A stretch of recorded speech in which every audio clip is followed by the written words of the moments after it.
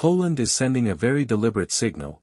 When the next air power revolution arrives, Warsaw does not want to be the customer who shows up late, pays a premium, and gets whatever configuration is left on the shelf. It wants to be in the room while the shelves are being built. And the technology Poland is pointing at is not a new manned fighter with a bigger radar or a longer missile. It is the idea that future air combat will be fought by teams, where a piloted aircraft is no longer a lone hunter, but the quarterback of a small formation of unmanned wingmen. That is what sits behind Poland's interest in so-called loyal wingmen, or in American terminology, collaborative combat aircraft. The concept is simple to say and hard to execute. An uncrewed combat aircraft flies alongside a crewed fighter, extends its sensors, carries extra weapons, absorbs risk, and multiplies the options available to the pilot. The value is not just that you get more airplanes.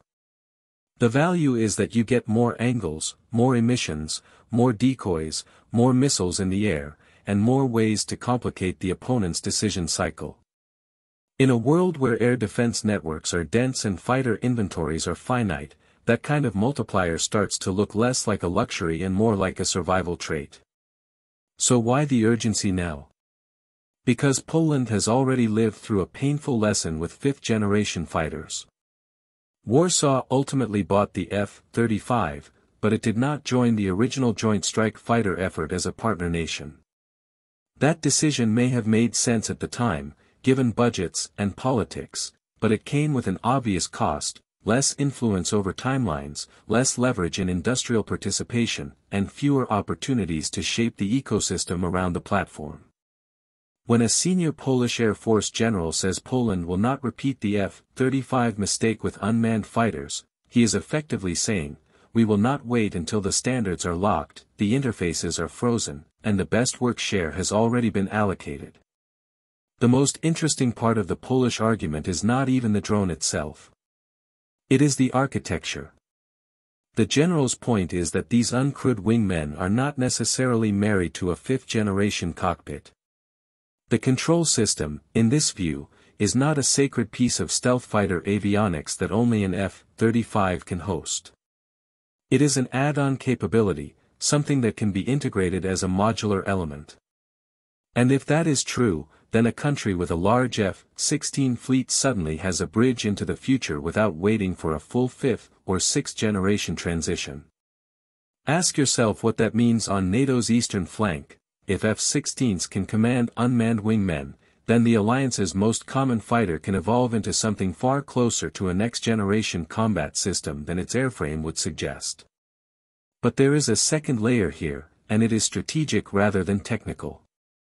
Poland is planning to expand its fighter force with 2 additional squadrons, and the menu on the table is unusually wide: more F-16s in the latest configuration, more F-35s, or an entirely new type such as the F-15EX, Eurofighter, or even South Korea's KF-21. On paper, this looks like a procurement debate about airframes. In reality, it is a debate about ecosystems, industrial leverage, and the pace at which Poland wants to modernize its air doctrine. Poland is sending a very deliberate signal.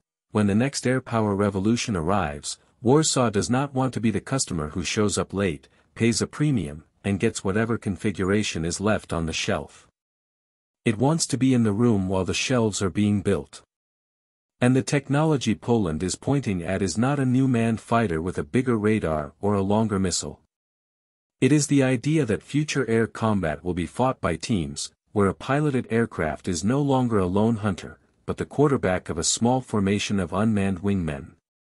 That is what sits behind Poland's interest in so-called loyal wingmen, or in American terminology, collaborative combat aircraft.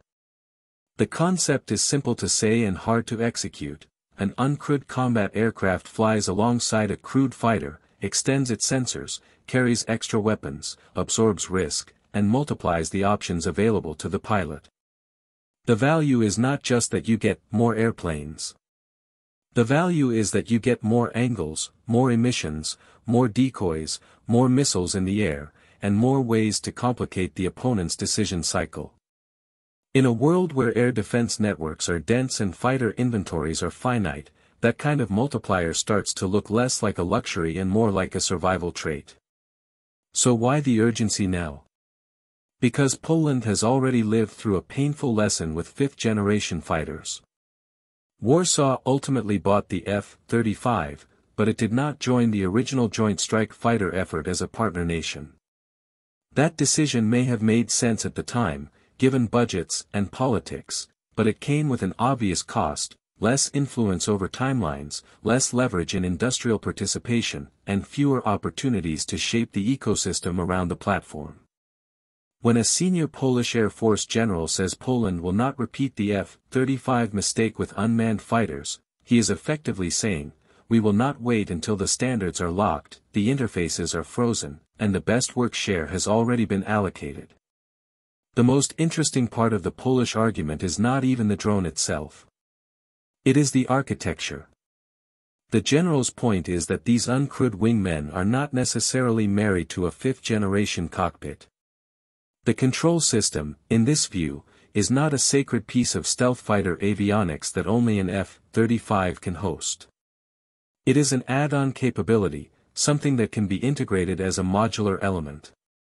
And if that is true, then a country with a large F-16 fleet suddenly has a bridge into the future without waiting for a full fifth- or sixth-generation transition. Ask yourself what that means on NATO's eastern flank.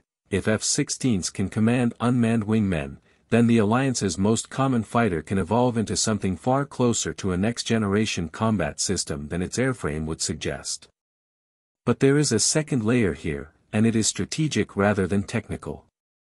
Poland is planning to expand its fighter force with 2 additional squadrons, and the menu on the table is unusually wide: more F-16s in the latest configuration, more F-35s, or an entirely new type such as the F-15EX, Eurofighter, or even South Korea's KF-21.